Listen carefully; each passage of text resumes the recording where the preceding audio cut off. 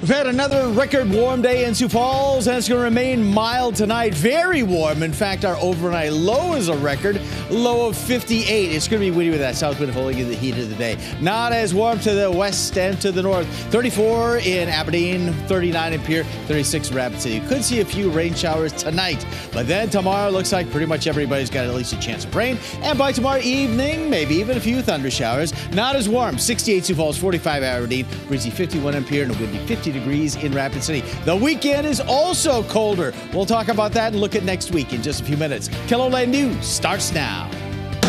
Live from KELOLAND Media Group, KELOLAND News first at 4. A meeting of Sioux Falls area superintendents, why they came together at Good Morning Sioux Falls. Plus, a promise to do better from Xcel Energy after they waited months to disclose a leak at their Monticello nuclear plants. A person has been arrested for allegedly leaking sensitive U.S. military documents online about the war in Ukraine. I'm Nicole D'Antonio at the White House with details about what's next for the suspected leaker. Good afternoon, and thanks for tuning in to First at 4. I'm Don Jorgensen. And I'm Bridget Bennett. Tonight, we are learning more about the unknowns in the drug black market and why it's concerning for a Sioux Falls addiction counselor. What scares me is that, so this is coming in. Product is coming into the state. The dealers don't know what they're getting. They're distributing it. People that are still trapped in their addiction, this overwhelming urge to use to stop pain, to handle their trauma, handle their anxiety, their depression, their grief, whatever reason they're using, they don't know what they're taking. They don't know that this use could be their last use. Coming up tonight on KELOLAND News at 6, how the year of 2023 has been unprecedented for Gerlach and addiction counselors like him. Governor Kristi Noem is the Republican presidential candidate favored by South Dakota Republicans in the latest poll from South Dakota State University. The poll did not ask if respondents would vote for the possible candidates, but asked about their feelings towards them. Noem topped the list at 72 points out of a possible 100. It indicates whether people are warm, cold, or neutral feeling towards a particular candidate. The poll was designed around an invisible primary scenario with candidates that are both declared and undeclared. Good Morning Sioux Falls is a semi-annual event hosted by the Chamber of Commerce, shining a spotlight on important issues in the community. Well, today, education took center stage.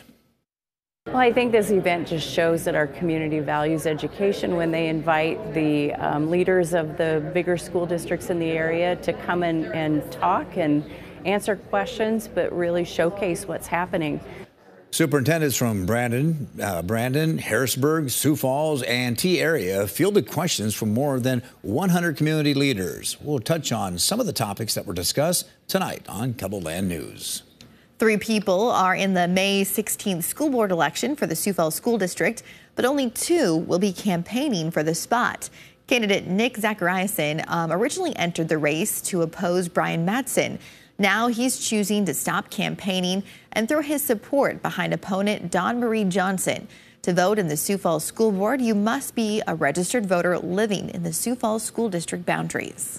All right, well, let's take a look at our weather today. Another warm one, it sounds like, before the rain moves in. Yeah, enjoy this one while we can. It sounds like things might change a little, Megan. Just a little bit, Don and Bridget. We did set 2 records in Sioux Falls today, one being our overall heat. 91 right now in Sioux Falls, so south winds are picking up at 31 miles an hour right now. In Aberdeen, 50 degrees, melting a lot of that snow that is still left. South winds at 6 miles an hour. And in central South Dakota, a little bit warmer, 59. Light winds, but you can see those clouds trying to fill in. And we do have cloudy conditions in Rapid City right now at 54 degrees. Here's a look at some of our warmest temperatures since midnight. We have broken a few records. Yankton, Sioux Falls, Marshall, Worthington, and Spencer, Iowa have all broken highs today. We do have those strong wind gusts. 44 miles an hour is our peak wind gust in Sioux Falls, Worthington, and Spencer. Now, due to these dry conditions plus strong winds, we are watching our fire danger with a red flag warning in those areas in pink.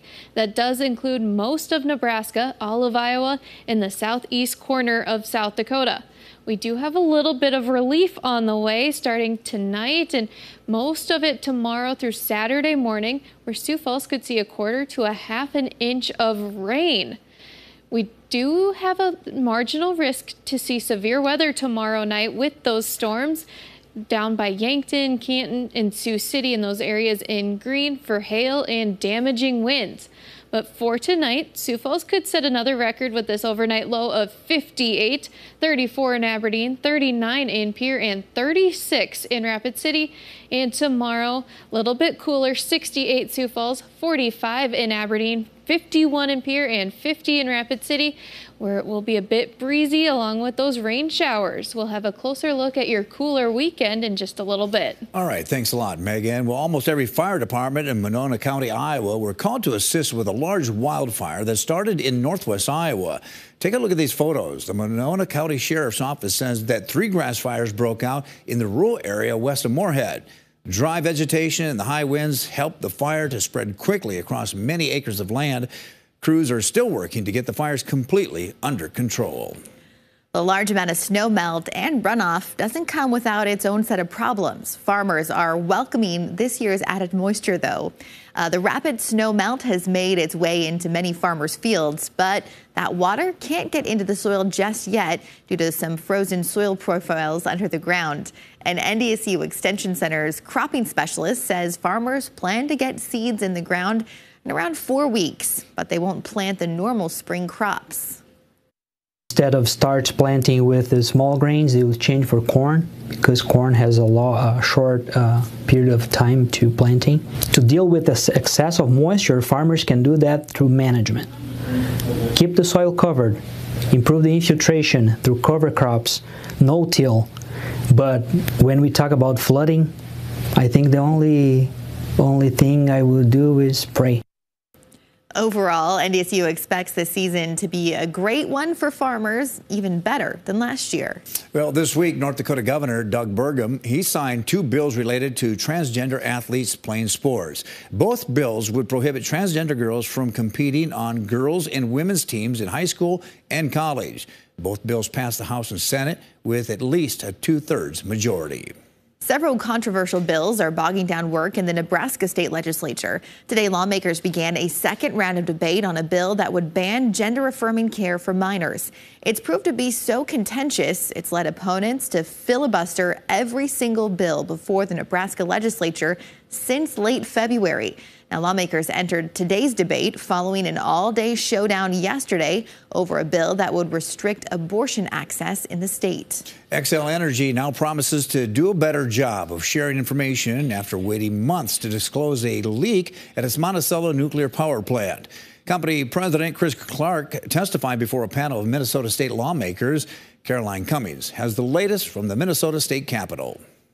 Welcome, ladies and gentlemen. The leak at the Monticello Xcel nuclear plant last fall spilled over to the state capitol Wednesday. Lawmakers convened a meeting of 2 Senate committees to understand what happened during the November leak and why the public disclosure didn't come until March. If it had occurred, there was a current or imminent risk, the public would have been informed. Xcel Energy says it notified the Minnesota Pollution Control Agency and the Department of Health of the leak the day it realized something was wrong, and the agencies worked with the utility in the months that followed. Kirk Kadelka, Assistant Commissioner of MPCA, said it's a balancing act of what information to release and when. Presenting too little information with very little detail ends up creating the potential for fear when we're not able to answer questions. Still, Xcel President Chris Clark acknowledged that people felt left in the dark, and he vowed to improve communication with the community going forward. And so I think as a company, one of the lessons we're taking from this is to continue working with the agencies, with the city, with the county as our neighbors, and determine how we can do a better job of sharing information about what about having a nuclear power plant, about what's going on at our nuclear power plants. What leaked is 400,000 gallons of radioactive tritium that, if ingested in large amounts, can increase a person's risk for cancer. But Commissioner of the Minnesota Department of Health, Dan Huff, again reassured lawmakers that there is no danger to the public. We do not have a concern for it impacting drinking water. Caroline Cummings, WCCO News. The plant just reopened on March 31st, but will power down again on Friday for scheduled maintenance, which will last about a month.